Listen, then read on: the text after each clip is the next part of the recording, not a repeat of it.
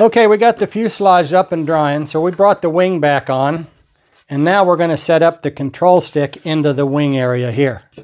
So the first thing we're going to do, take 4 screws out. Take the forward 2 screws out, and the aft 2 screws out. Leave them out. You're going to take your 2 saddle clamps, and they go down over them holes. Lay your control stick up in there. Before you do this, let me correct myself. Take your control stick, put the bolt in, put the nut on, then put that down in there like you're going to put it in the final time. Take your 2 brackets, lay it on top of here, and you're going to drill right down straight through here 4 times. Through the bracket.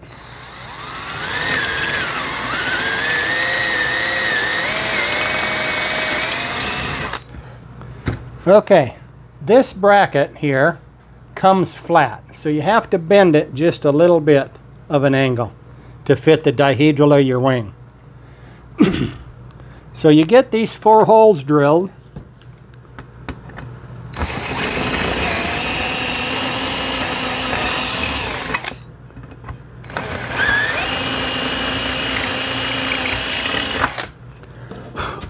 Then you take it back off just for a moment.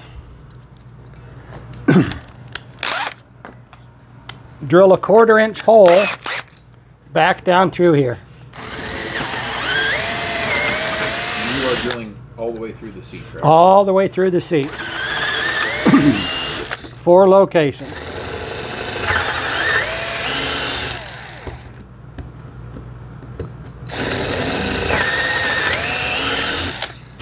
And the reason you have to put a 1/4 inch hole in there is for your T-nut. They come in the top side of the wing. So where you sit at, that's where these T-nuts go. Take your small hammer.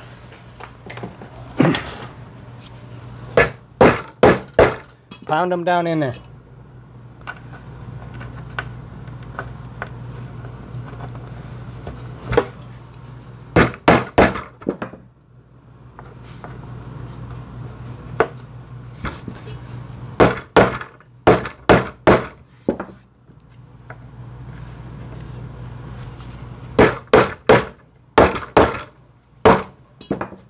Flip it back over, put your saddle clamps back down,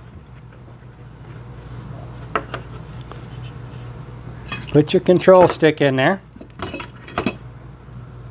take 2 washers and 2 screws,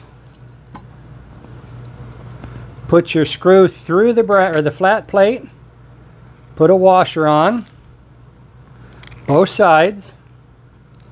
This acts as a spacer. Put them down in there, and it'll catch your T-nut.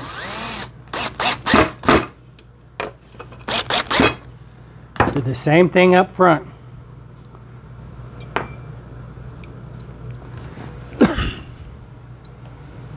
Put 2 screws in. Whoops. 2 washers on the bottom of the bracket. Hold there.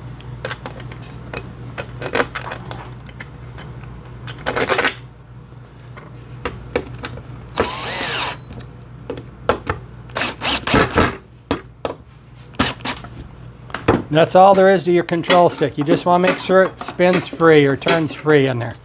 But before you put your wing back on, you'll have to take this back apart to get your wing on first.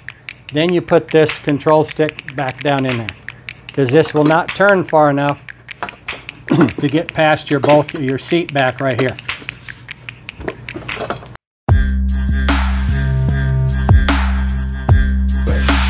Now you're going to want to sand this area in here smooth so your legs don't get caught on a sliver or something like that in this area.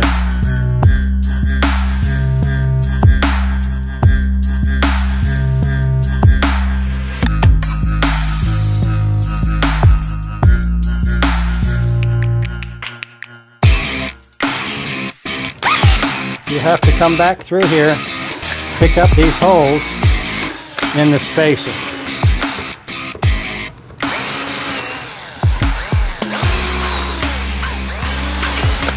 Now the wing is complete. We can install it back onto the fuselage.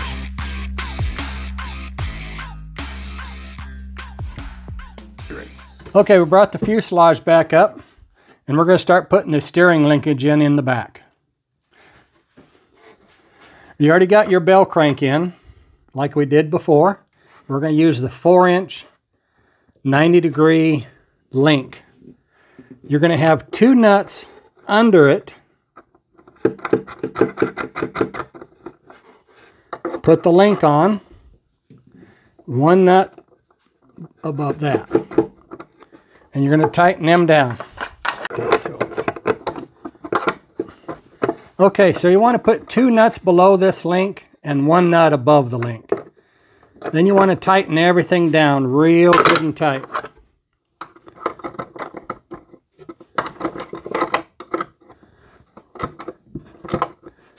This link will go to your control stick once your wing is on. So this is going to turn on here, so it will go back and forth like this. Now we're going to put the wing back on. All right, ready? We're going to start putting the wing on. Do not, repeat, do not glue your wing onto the fuselage. Just because if you have to take it off, you can for easier storage, or if you have to put it in a car or something. So do not glue your wing on. Also makes painting easier. And it makes painting easier also. So at this point, you can put 4 screws in, is fine. It's just going to be temporary because we're going to take it all off and paint it again and seal it.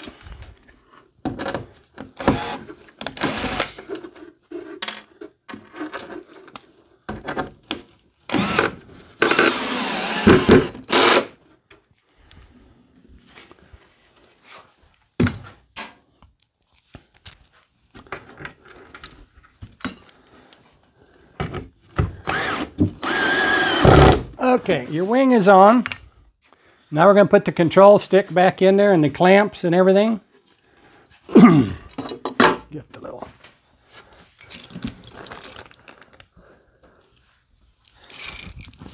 This is why you have to have the bolt in the control stick. Because if you get it down in there, you can't get the bolt in.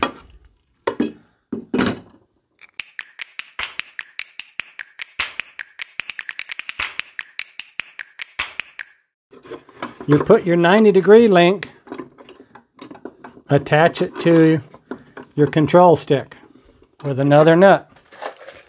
You may or may not need 2 nuts below it. Just depends how everything lines up. We're going to leave 1 in there right now.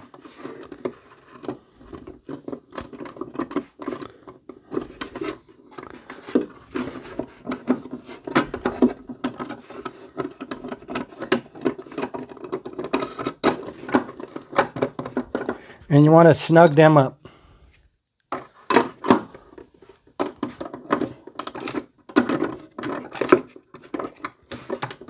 Yep.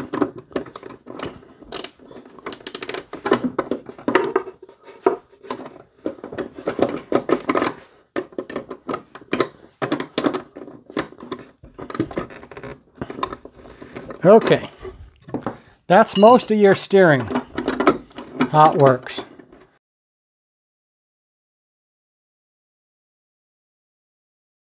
Now we're going to put the tail door on. You want to glue this area. The bevel side goes down or up as you're looking at it. You want to line this up so your screws are exactly above the dowels, the screw holes, and you want to clamp this and let it dry.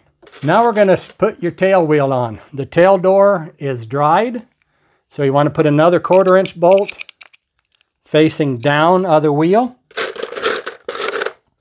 with one nut for sure, all the way on. If you don't put this nut in, you'll be taking the tail wheel back off. Okay, you're going to line this up, the tail wheel to the holes in the tail door, drill down through there, put a screw in,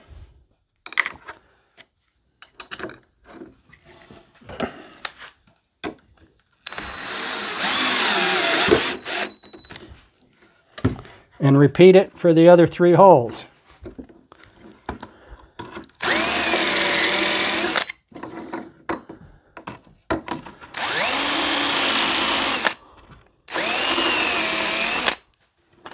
Put the remaining 3 screws in.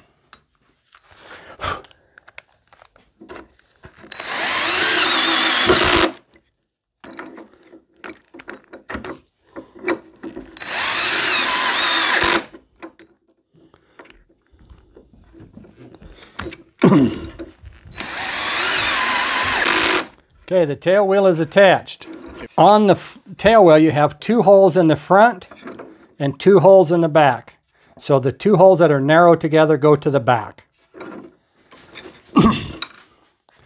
Okay, right now we're going to put our controls rod to the controls wheel, or the tail wheel, to the bell crank. You got to make sure your control stick is centered. So what I do, put it on there with one nut. Just hand tight is fine. And you want to center your tail wheel to the rudder so it is straight forward and aft. So what you want to do next, you're going to have to cheat this hole a little bit. So I come up to about right here, and that's where I'm going to drill that hole. You see where this hole is lined up with the tail wheel. So you take this back off and drill this 1/4 inch hole in the back. Okay, we drilled the hole in the control rod to the tail wheel. Put that on. And we're going to take this back off.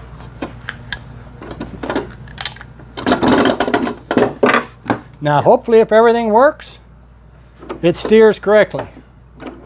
And that's how easy that is. On your final assembly, you'll want to double nut this one, and you'll want to double nut this one. And this one down here. You always want 3 nuts on each bolt, total.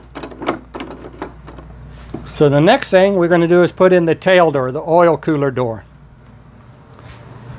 Oil cooler door, the bevel goes up. So you're going to lay that in here like this. Pick up your screws coming in from the side.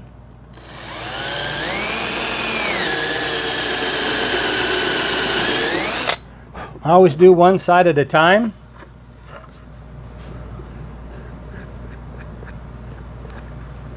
Glue it. Put it back in there.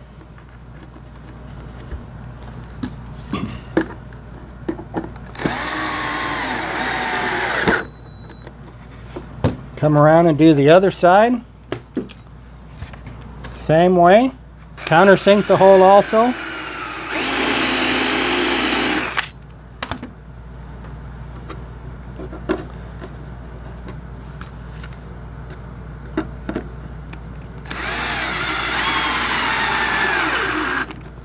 There's your tail door, or your oil cooler door installed.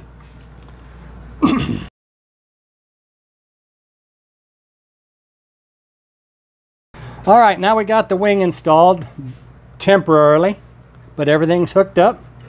Now we're going to sand the bottom of the nose. And this is just going to be a temporary sand because this has to be fit when you put the lower cowling on and also the upper cowling on. You're going to have to trim or sand this a little bit no matter what. So on the nose, I want to bring this radius up to about right in here. Something like that. In that area. Plus you're going to want to round this edge here on your fuselage, both left and right. There's no set measurement. It's all done by feel and fit. There is contours on the plans. Just get it to fit best you can and it'll look good, I'm telling you.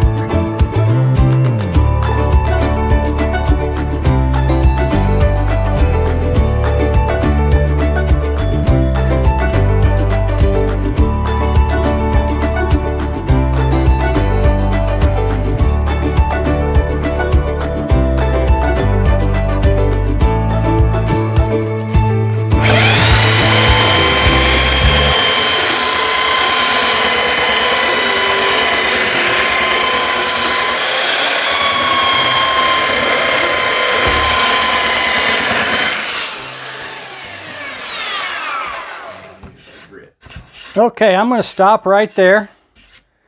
Leave it till we start putting the sheet metal on. Then I may have to sand this off a little bit more to get it to fit. But that's about what it needs to look like when you get done.